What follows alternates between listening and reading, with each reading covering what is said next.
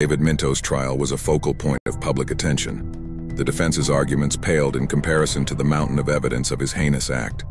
Ultimately, Minto was convicted of Sasha Marsden's murder, receiving a life sentence with a minimum term of 35 years. The tragic loss of Sasha Marsden left an indelible mark on her family, friends, and the Blackpool community. Her murder, characterized by its brutality and senselessness, highlighted the need for vigilance and stronger measures to protect vulnerable individuals. In her memory, efforts were made to raise awareness about safety and to support victims of similar crimes. Sasha's family became advocates for justice, ensuring that her story would not be forgotten.